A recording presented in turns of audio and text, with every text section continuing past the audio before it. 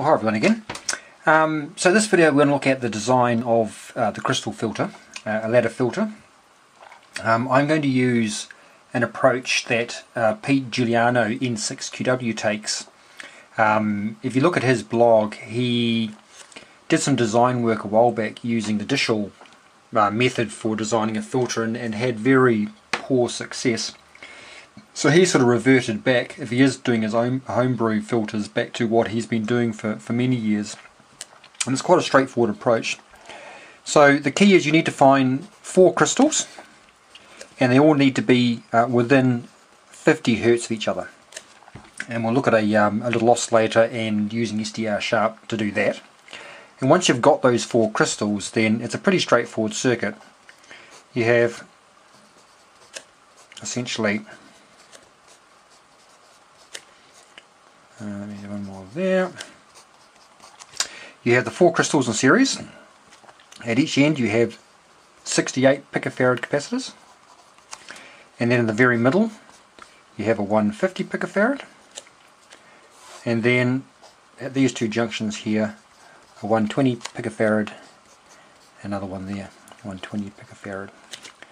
That should be about right. So 1, 2, 3, 4 crystals, 3 parallel capacitors, a 120 picofarads, 150 picofarads, and the next one is 120 with 68 picofarad capacitors at the coupling into the crystal filter and input and output. And we'll look at later on the impedance. Pete sort of works somewhere between 100 and 200 ohms, and like I say, we'll look at that in a sec. So in terms of actually finding a simple way of finding 4 crystals that are within 50 Hertz, I made up a very simple little oscillator. It's using a BC547, a small little NPN transistor. So we've got a 1 k ohm resistor there. This is running on 3 volts, not very much at all. And coming across here, so in terms of the biasing, we've got 100 k ohm resistor there, and then across that we have our crystal in question, and then across the whole device 20 picofarads, and then coupling out, doesn't really matter, 100 nanofarads, and we'll sniff that using our SDR sharp program. And that's enough to get that crystal oscillating and to get an output that we can look at. So what we'll do, we'll break the video here. We'll look at that particular little oscillator made up in an Altoids tin, which I use as a little SIG-gen, a little low power SIG-gen for testing circuits that I also used to to generate a waveform that I could then sniff with SDR sharp. We'll then look at SDR sharp, and then we'll double back around and we'll look at some of the theory at the input and output impedances, looking at the matching transformers, and then we'll look at a way of actually testing the filter to try and get the best passband. So what we're trying to get there is a nice passband with the least amount of ripple. We're not after waveforms like that. We want to get the least amount of ripple. Hopefully something within a dB. With some nice symmetrical skirts if we're going to use it for both side bands and the like. So like I say, we'll have a look at this little oscillator, we'll look at determining the frequencies, and then we'll double back and we'll look at the impedance matching transformers. Okay, so that little single stage oscillator there is essentially here. I use this as an 80 meter low power sort of signal generator, hence the little Altoid tin, just to give it some RF shielding. So at the moment that's got a 3.7 megahertz crystal, which we'll see come up on SDR sharp in a sec. I use exactly that same circuit there with the 8 meg crystals to basically characterize that. Well, when I say characterize, to find their frequency. But it's a very simple circuit. And then in terms of SDR, so we've got the old SDR dongle there, and then I'll just show you the program in a sec that we use, and it's basically just sniffing the output. Nothing's just the antenna for the SDR sharps, just sort of, you know, close-ish to that. It's all you need to get a peak on the SDR sharp. So we'll just have a look at that now, and we'll see how we can read off the frequency. Okay, so we've got SDR sharp up, and what we can see here is that frequency popping up. So we just were to zoom back out a little bit, we can see it just there poking up on the above the noise there. So what we can do there is, if we zoom right up, you can then start to move your cursor to get to the highest point, and up here we can then read off the frequency. You can sort of see there it doesn't take much. That's 660, and if we come down 50 Hertz, that's there. So it's only fractionally off. So you're just trying to find those 4 crystals that are within 50 Hertz of each other. So I find this is really useful, sort of using these SDR, so again, these USB or these RTL SDR dongles, of which you can buy them very cheaply indeed. And I've used this several times now as a good piece of equipment. And even with looking for spurs and sort of harmonics that coming out of your radios, it's quite useful for that. But certainly here I'm just sort of zooming in and out now. I find that very useful. Okay, we'll just pause there and we'll continue. Right, so before we look at the calculations for the impedance matching transformers, this is the test setup. So we've got our crystal filter here. You can see the 3 parallel capacitors and the 2 series 68 picofarad capacitors, and we've got our notional transformer, which we'll look at in a sec. We have on the input side a 51 ohm resistor in series with this red line here, which is our SIG-gen output, and on the output we have a 51 ohm resistor to ground, and then across that we have our scope. And up on the scope we can see there the output of the filter, and I'm throwing in a 2 volt peak to peak signal, and at the moment that's at just over 8 megs. So if I go down to 8, we can start to see our, in fact, let me just go down a lower, you can sort of start to see our passband there.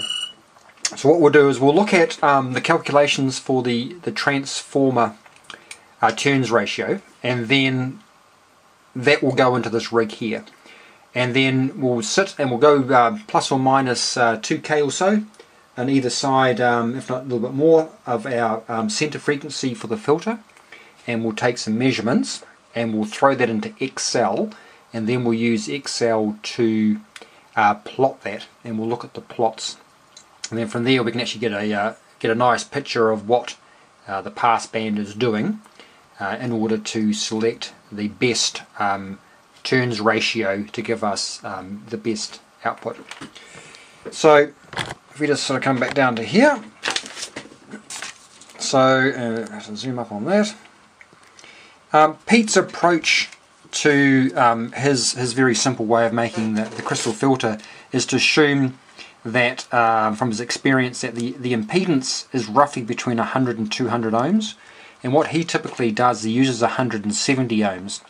So if we assume that we've got 50 ohms on either side of our filter, so 50 times n squared, turns ratio squared, equals 170, which gives us an n of 1.84, which happens to turn out to be a turns ratio of 13 to 7. Now I did that, and I threw it into the rig, and I got Excel to plot that out. And what we can do now is just up on the screen, and again I apologise for moving the camera, but this is the easiest way of doing it. And we can see there, that's what I was getting for the passband. The 3 dB points down from the highest peak is roughly 1.6k, so it's a little bit on the narrow side, but not by much.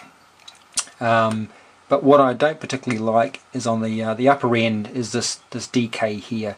It's not quite what I want. I prefer to have either another slight peak, but to be a little bit more, the passband to be a bit more out here before it starts to drop off.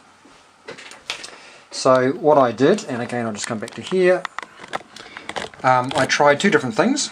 I tried a turns ratio of 12 to 4, sort of working backwards. I was actually aiming for, I was going to guess about 500 ohms for this, and in working that out I came up with a nice round number. So 12 to 4 gives us a turns ratio of 3, and then so 50 times 9, which is 3 squared, gives us 450, which is sort of closest to that 500 ohms, noting that Pete's experiences that 170 ohms is, or sort of between 100 and 200 is about what it is. That was better. Well, I shouldn't say better. It was okay, but I had quite a marked double peak in the passband, and the difference between that point there and the highest point was a dB. So it wasn't too bad, but I thought we could do better. So what I did is I tried another one. I tried, again, sort of working backwards. I was going to sort of find a point halfway between 450 and 170. And I just sort of looked at sort of some nice convenient turns ratios, and then looked at what that impedance would be. So 13 to 5 gives us an N of 2.6. So N squared times 50 gives us 338. So that's sort of, you know, halfway between roughly the 450 and the 170. And I did plot that, and it looks pretty good, and we'll look at that in a sec. And just to sort of double check our sort of rules of thumb, that we want to have 4 times, well, the inductive reactance needs to be 4 times our load. So on an FT37-43, which both these transformers are wound on, our 5 turns gives us 192 ohms, which is pretty close to 4 times 50. And then on the other side, our 13 turns gives us at 3.5 megahertz. So for this radio, remember, it's an 80 meter and a 20 meter radio. So the lowest frequency is going to give us our lowest inductive reactance. So at 3.5 megs, we get 1300, which is pretty close to 3 times 338. So we're in the ballpark there. So we use those figures. So I wound up that transformer 13 to 5. Once again, put on the SIGGEN, and then got Excel to plot the output. And as we can see there, and sorry about the, I'm not quite sure if it's aliasing, but it's